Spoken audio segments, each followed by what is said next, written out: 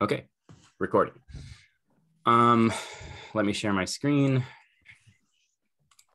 And someone give me thumbs up that you can see this webpage. Yes. I see it. Cool. Okay. Yeah. So what is Arrow? This is what we're going to talk about today. And I will preface this by saying I just learned about Arrow last fall because I needed it for a project that I'm working on. So I don't know a whole lot about it still. I'm still very, very new to it. But I'm going to have, I'll post links to all the things I'm going to show you here in the YouTube so that we don't have to do it here on the Zoom. So I'll post those links later. But Arrow is basically it's a way of storing tabular data, so data that is in a sort of rows and column structure in a very efficient way that is sort of language agnostic. You know, it says it's cross language, right? So you can set up an Arrow data set or data table and access that through R, access it through Python and a bunch of other languages, Julia. So it is a very, very impressive platform. It's extremely efficient. And I think it's sort of fulfilling, in my mind, a role that databases like SQL used to serve. And I think there's a lot of applications now where if you're using SQL, you could probably switch to this and get some performance improvements and also maybe some conveniences. So it's all rapidly changing, but this is my view of it. So there's the official documentation of Apache Arrow, which is this organization. Then there's the Arrow package for R, which is sort of R's way of talking to Arrow. And this is what I'm going to really spend most time demoing because I know R better than anything else. But just know that there's basically a similar version to this in all those other languages too. So if you're a Python person, go check out, I think it's called PyArrow, and you'll see how you can work with Arrow in Python.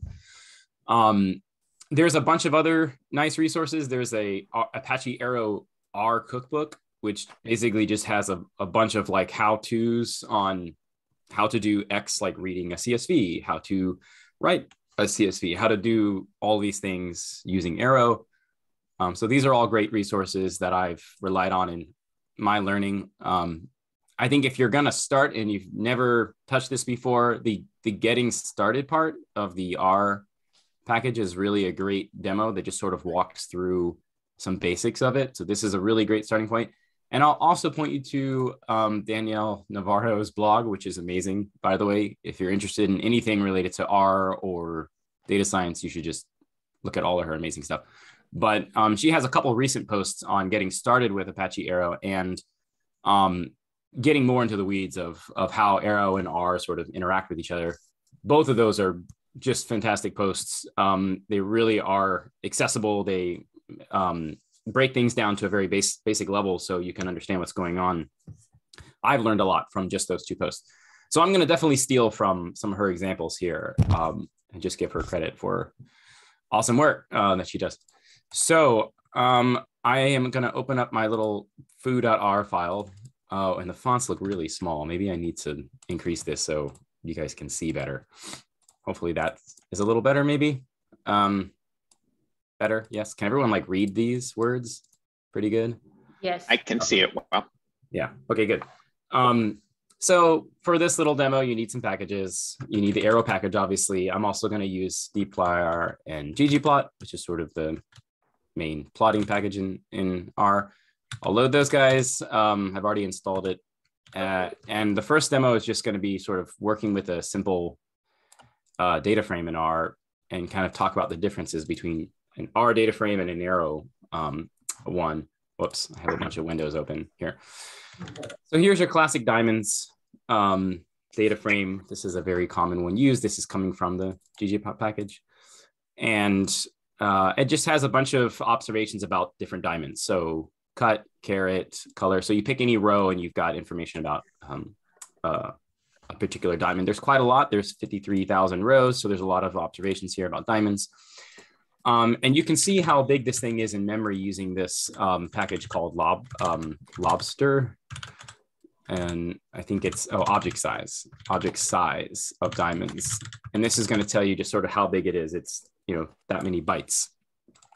Okay, so now I can create a, let's say, an arrow version of this to show you kind of the difference of what arrow is and how it works. So I'll call it diamonds arrow.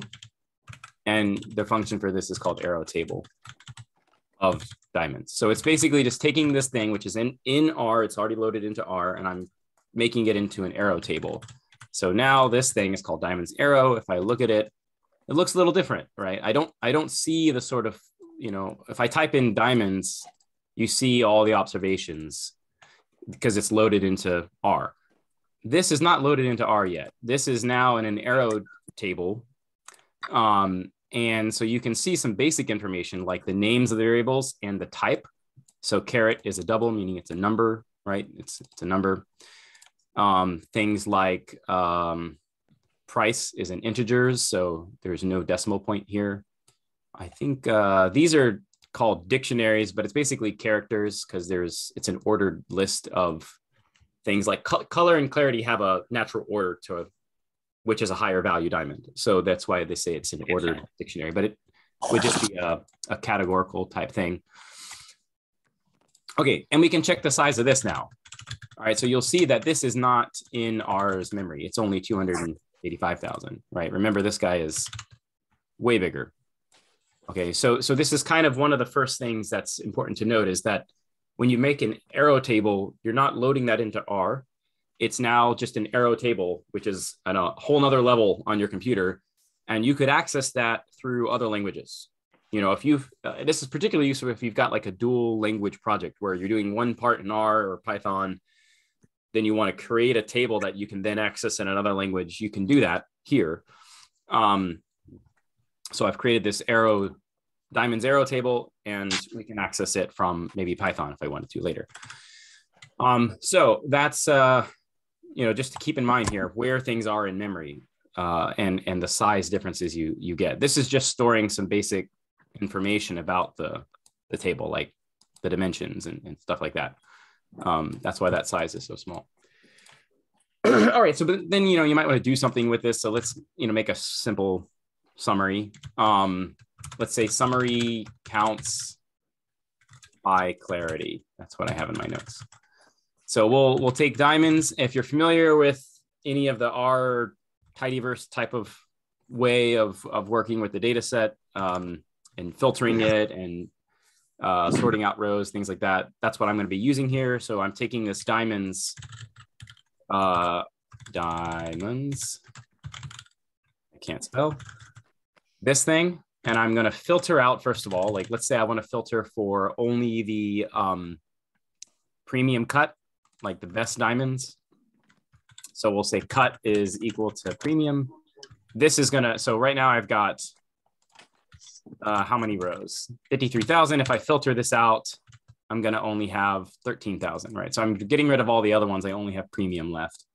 And then I can count based on the clarity, like how many are there for each type of clarity are there. So that's what this little pipeline would do. Takes the data frame, filters it out, and then counts up how many observations I have for that category. And I get something like this, right? So you can see there's different types of clarity. I don't know much about diamonds and clarity, but there's definitely more of this type than the other. We could pick another one like color maybe and count it. But this is all happening in R, right? It's because this diamonds data set is in memory in R. I'm able to just, immediately I'm using the R calculation to do all this counting and summarization, which is not that fast. R is, these are as optimized as they can get, but it's still quite slow on a large, when things don't scale very well. Once you get to very, very large data sets, like millions of rows, this will run, but it's going to be slower.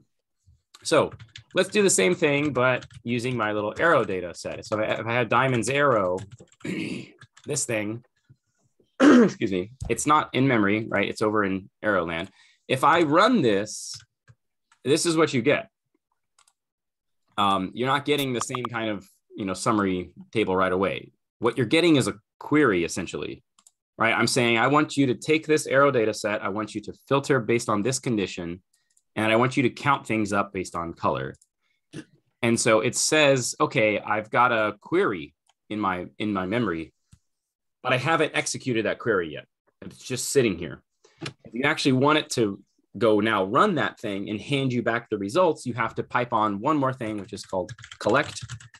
I think you can also use compute, but collect will actually run it and then give you the results in R. So now this is going to run and it's going to produce the same thing, right? So both of these now generate the same exact output. If I did this one, it's, at this level, it looks kind of similar in speed. But this just did all of these operations not in R. Like none of those operations were performed in R. And in fact, again, this thing is not even here. It's not, there is no data frame in R's memory.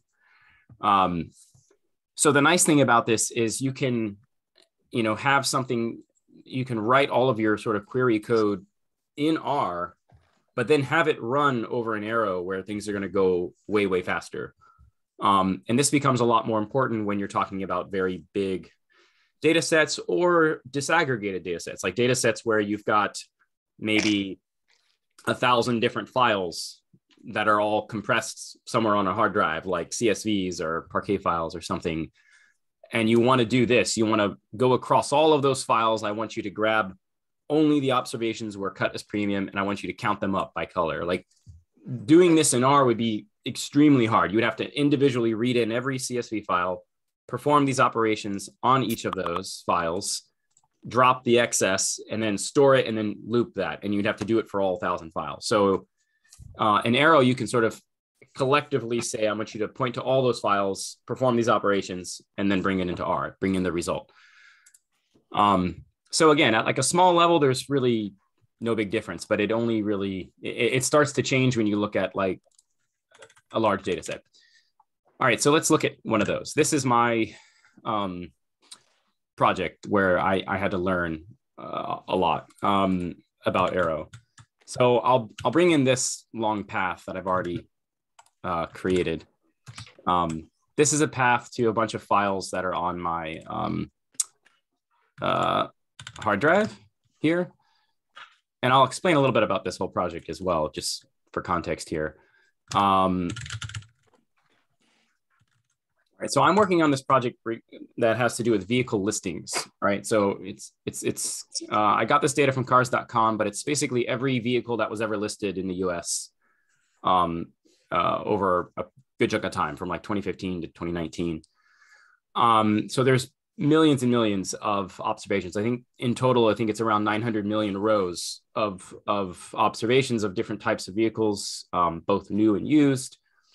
And the way the data set is structured, originally it was structured like this, where I had just hundreds of CSV files.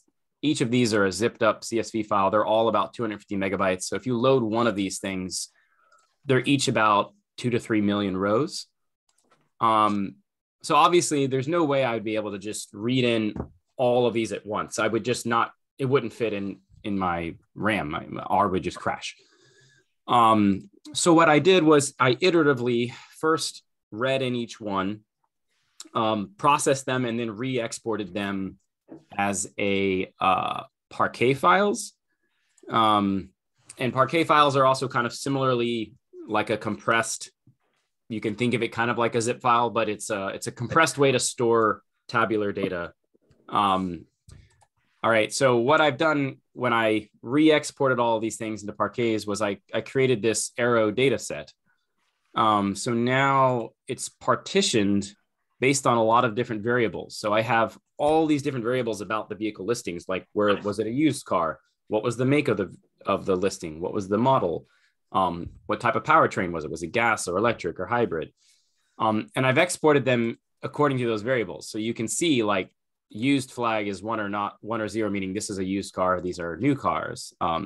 Within these, I have the type of car. Was it a car, pickup, SUV, a van, right? Then I have the powertrain. Was it a gas car, hybrid, diesel, electric, right? And then you have make and model. So make, model, and then finally your final there, the Parquet file. So every single make and model has its own unique Parquet file in just the way that I structured this.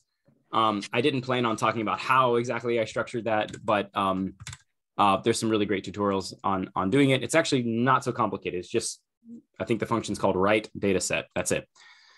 So I'm going to assume I've already got this thing there, and my data set is already, available. So I'm going to use this function called open data set, and I'm going to use this path. So opening the data set, now I have this thing called DS, and it looks very similar to like how I read in my, when I look at my diamonds arrow, it also just has some basic summary information about the variables, right? But it doesn't have anything, nothing's loaded into R yet. So data set tells me, here's the different variables I have. Those are each column in the data set. I have 2,700 Parquet files, right? So there's a ton of these disaggregated files buried away in here.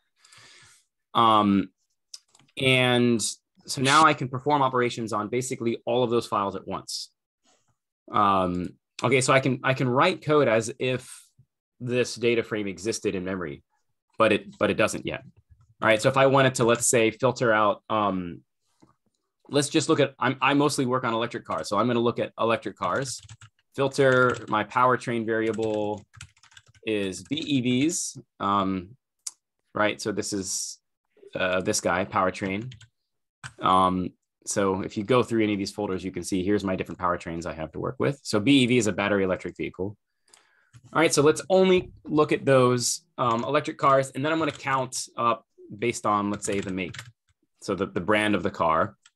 And again, if I run this, nothing happens, right? It's just a query. It's saying, this is the query that you've created. You've told me to filter and then count things. All right, if I want to run it, I have to say collect. And this might take a little bit, but we'll see how long it takes. Not that long. All right, so just so you're following what just happened there, this just said, go through all of these 2,700 files that are buried in these folders. Just grab the ones that are electrics and count up how many rows there are by make. So you can see there's, obviously quite a lot of Teslas. This is electric cars. There's more of those. Nissan sells more, and looks like BMW is doing pretty well too, right? So that's a pretty impressive calculation. Like for me to get to this summary table from those raw CSVs would take probably an hour or more. I would have to loop through every single one, count up I would first have to find the electrics, filter them out, count up by make, save that somewhere, do that again for all of my CSVs, and then aggregate all that together. So Arrow's allowing me to sort of interact with this large disaggregated data set in a way that sort of feels just like the data frame is there. And this is, I think, like just a sort of paradigm shift for me in terms of working with very large data sets, because for the longest time, the only way for me to perform an operation like this would be to load all of those files into something like SQL and run a SQL query to do this. And even that would take a while.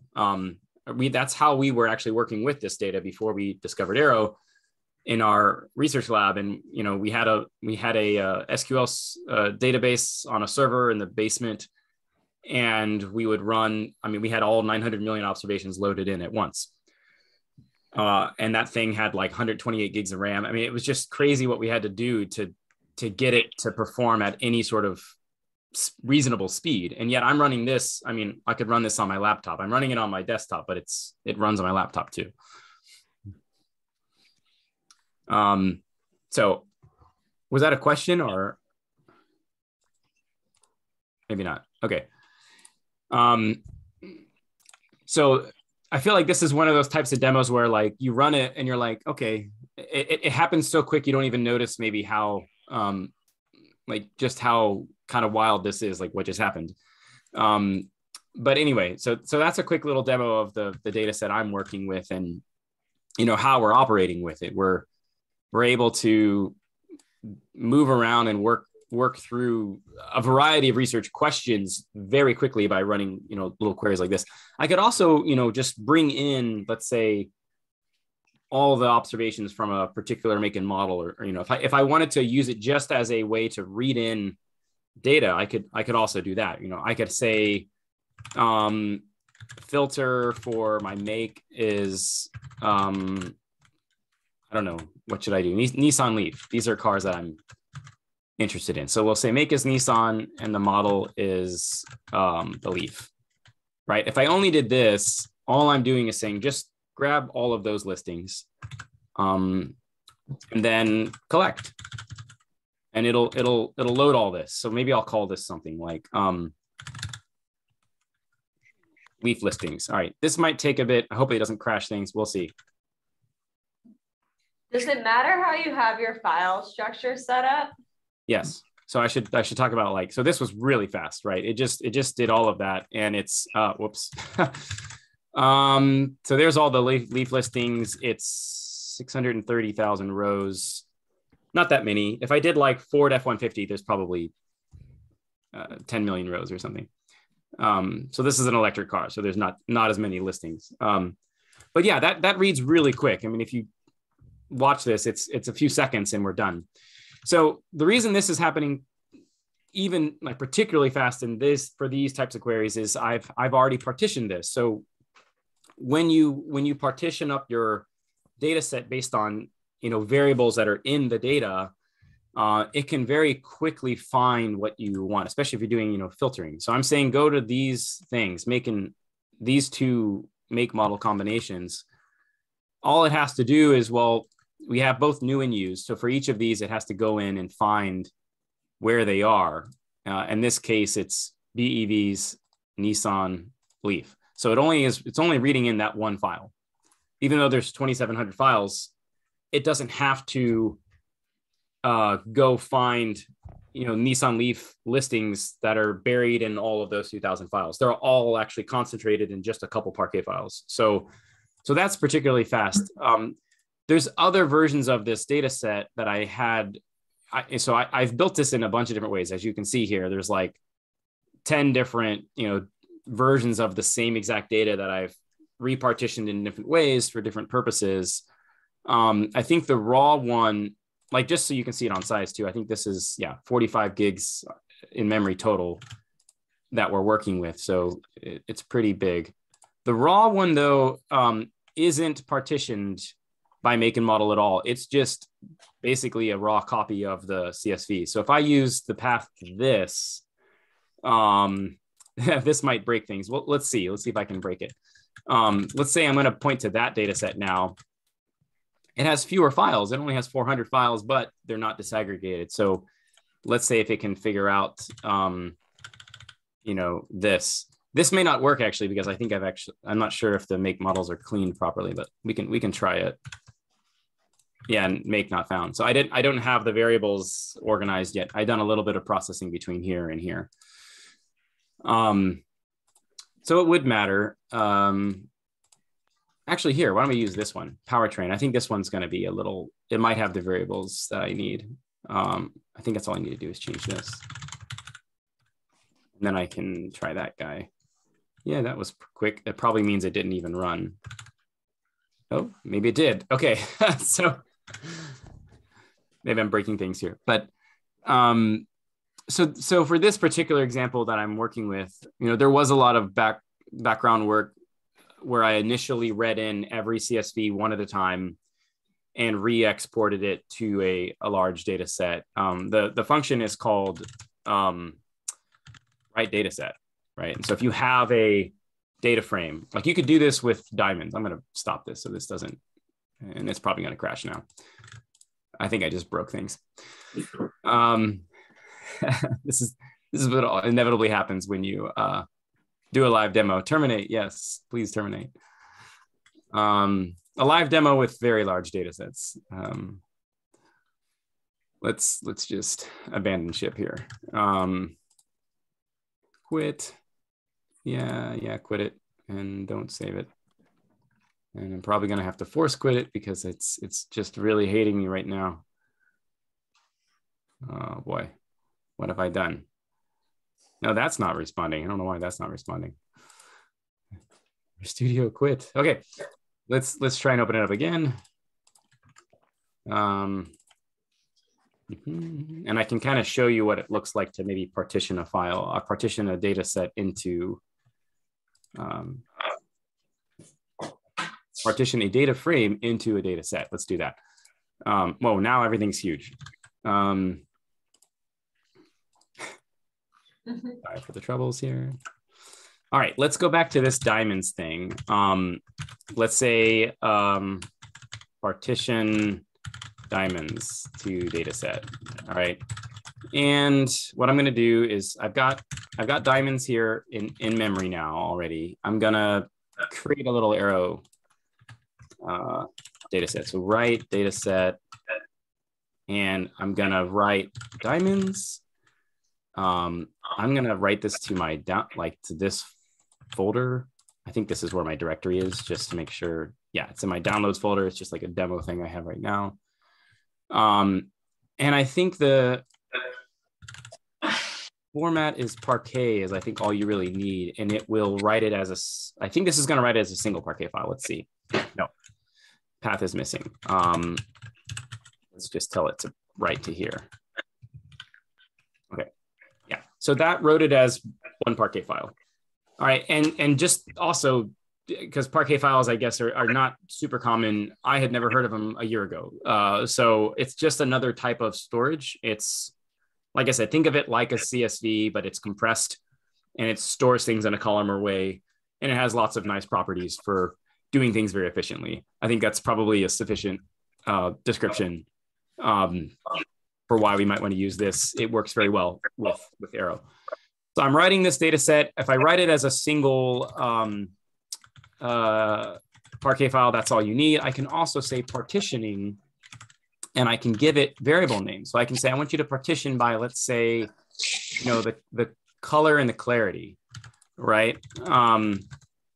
And now it's going to create a partitioned file where now I have these things, right? So there's a single Parquet file for every combination of clarity and color. This is sort of a bad folder structure because everything's kind of floating around in here. But that's all I've done really. So if you've got a bunch of CSVs like I originally had, where I had all of these raw CSV files, what I did was I wrote a loop that read in a CSV, did a little bit of cleaning, and then it exported it using the right data set. And I partitioned it based on these variable names. And so that's going to allow, if you know more about your problem that you're trying to solve, you can partition it in a strategic way that makes it really fast for Arrow to know where to look. So, in this case, I partitioned my cars based on make and model. And if I'm filtering by make and model, it's going to move really quickly because it only has to go to one Parquet file and read that thing in. So that all will matter. It'll affect your speed to some degree, doing, how you partition it. I think you can also do it this way, which is kind of a second way to partition, and it works really well with the sort of pipeline tidyverse way of thinking, is you can use group by. You can say group by clarity and color, right? And then I'm going to just delete these because they exist already. Okay. And then I don't have to have the diamonds in my right data set. I'm saying I want you to write this whole thing. Whoops. Oh, geez. Okay. So this is another way to do it, where you say, take your data set, group by these two variables, and then write it. And Arrow knows that when you mean to do a group, it's going to create those subfolder structures and partition it in that way. Whoops, not DS. This was diamonds. So diamonds, group by that and partition it. And there I go. I've got the same exact outcome here. So that's how I, created all of these Arrow data sets that I have. These are all, each folder here is just the same copy of the same thing, but just partitioned in a different way because I'm using it for different problems. That's the basics, I think, that you might need. You can also just read in a single CSV file. I should show you that, like maybe as one other thing to demo. I can go back to these big raw CSVs, like pick one of these things and copy the path to it. So let's just say path is this whole big long thing. They're just floating on an external drive, by the way. I mean, this stuff takes up so much space. It's like, I think it's in total like 300 gigs now. So I just have it on an external hard drive, but it's still reading it in that fast. So you have read CSV arrow path. This is like your main function for reading in a CSV file. And then you have this option here as data frame, and you can either set it to true or not. If you set it to true, it's going to read it in as essentially a data frame in R, in memory in R. So I can say, there's the path, and let's time it. Let's see how long this thing takes to read this in. Hopefully this doesn't break. So this thing is how big? 130 something megs on memory. Yeah, okay, like 12 seconds. How big is it? 1.8 million rows and 47 columns. So this is pretty big data file here. Now I can also set it to false. I can say, don't read it in. Basically, I want you to read it as an arrow data table, right? So it's not going to load into R's memory. It's going to look just like we did up here, where we had this data arrow, where it something like this, where it just tells you the summary information, but it hasn't read it into R. So that should speed things up. But it's now like, if you know all of your operations you want to perform are in Arrow, like way faster, right? So now you have kind of everything you need to work with. It just has the metadata, right? It doesn't tell you, you don't have the data in memory, but you have all the information you need to know. Like it's 1.8 million rows. Here's all the variables you have to work with. So even if you just wanted to know, like you just wanted to preview the data and you wanted to know what variables are there, what are their names, this would be a nice quick way to do it. It's super fast. You see what you have to work with. Now I could use this to do things. I could say, okay, let's take that data frame and let's filter for, I don't know, prices above, or let's say below $10,000, something like that. Because I know price is a number, so that should work. And then, I don't know, collect that. And hopefully this should run. Yeah, really quick, right? It went through all of that, and it just gave me back my 16,000 rows that meet that criteria. So I never actually had to read in the whole CSV to do that. I read it in as an arrow table, and I let these operations perform an arrow, which was way faster. And then I brought the result of that into R. All right, so that's another way to just really quickly speed up performance if you're working with a large data file. Even if it's just a single big CSV, this is going to be a lot faster. Okay, that's mostly it. I can answer some questions to the best of my ability, but this is my take on Arrow. This is my understanding of it, and it's still a very immature understanding of it. I'm learning a lot as I work with this data set, but I've probably said something wrong. So people can on YouTube comments like correct where things are incorrect in this video if they watch this. But hopefully you see the value of it. Really starts to become impressive when you've got large data sets to work with. Which seems to be getting more and more common.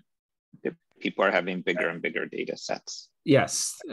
Even the sizes that I'm talking about here there's many people who would look at this and just this would be a sample of their data. I'm only in 900 million rows. I haven't even reached 1 billion rows yet. I mean, it's not that big. The demo data set, by the way, on the documentation for the R package is a classic sort of data set. I think it's under working with data sets. This New York taxis data set. So it's trip records of all these taxis in New York. So you can imagine there's quite a lot of observations there. And it's 37 gigs on your hard drive, but I think it has like 2 billion rows.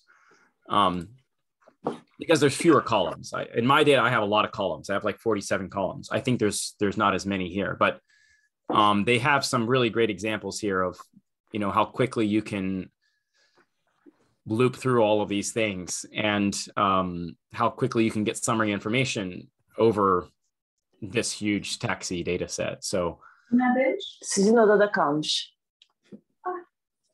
what was that? Oh, maybe not talking to us. Okay. Okay. All right. Should I stop recording or keep going? Well, I guess just to make sure I have it conceptually right. So the data set that you are working with, the big one is all on your external hard drive hooked to your desktop here at home. Yeah, this thing is on this external drive. I have a bunch of different copies of the same thing, essentially. I mean, it's like a terabyte external drive, but these are all, like I said, different copies of the data. Some sort of aggregate things. Mm-hmm. So when you did the first thing where you turned the raw into Arrow data set, it created those, and where those are now on, that's the folder there on your hard drive? Yeah, so what I have labeled as raw, these are the raw things I got. When I got this data, it was handed to me like this, where it's just numbered CSV files. So it's just impossible to know, what's in there. You have to open up something or read it in and sort of see what variables you have and things. So what I did was I looped through these. I did an initial loop where for each of these files, I basically did something of this nature, where I read it in, but I didn't actually read it into memory. I just said, I used the read arrow CSV and said, don't make it a data frame. And then I did some quick operations on it and collected what I wanted. And for each of those, I used the right data set to write it as a Parquet file. So over here, this other raw folder, it's under Arrow raw. These are the raw, basically they're exact copies of that CSV. You can tell they're almost the same size, but now they're Parquet files. So they're going to read it a lot faster. Then I looped through each of these. And so through each of these, I started doing some of this kind of work where you can now point to this folder. I can say, go to this raw folder and, go find every listing that's a Nissan Leaf or something, collect it in, bring it into R, and then write that again as another Arrow data set. And that's how I got to something like this, where I went partition it by make and model.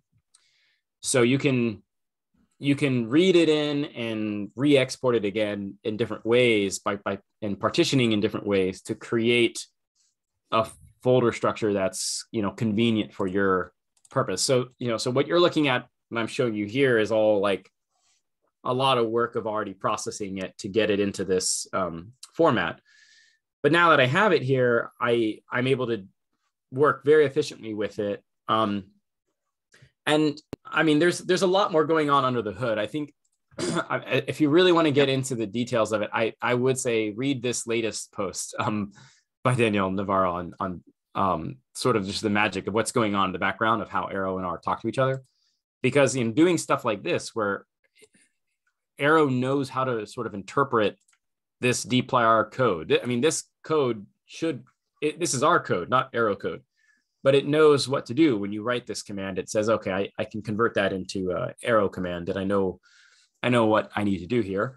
And so there's some really clever ways of operating with it through using all of these dplyr functions. But there's limits to this right now. I mean, it doesn't support every dplyr function yet.